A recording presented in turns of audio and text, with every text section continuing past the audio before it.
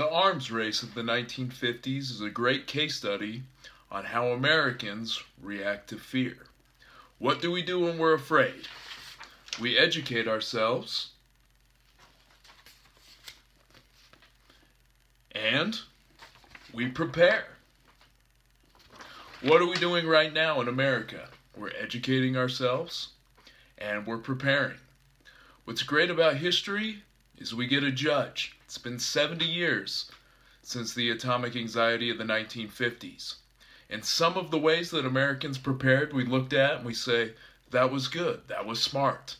That was a way to prepare for a worst case scenario. Some of the other things we did, for example, buying fiberglass bomb shelters, that doesn't age well.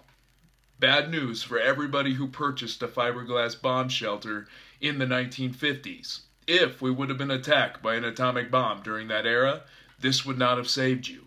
In fact, you would have died just the same with fiberglass shards in your face.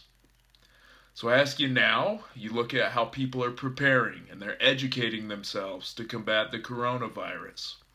It'll be interesting in 10 years, which of these preventative measures do we look at and say, that was smart, that was a good idea. And maybe some of the other things we've seen, like people hoarding toilet paper, buying tons of cases of bottled water, maybe they're preparing. And maybe they're going to be the ones who have the last laugh. Or are we going to look at these stories in 10 years and laugh about it and think, that was silly. And that's what's great about history, is we do learn lessons from history, but also sometimes we look at what people did back then and we're able to get a little bit of a chuckle about it.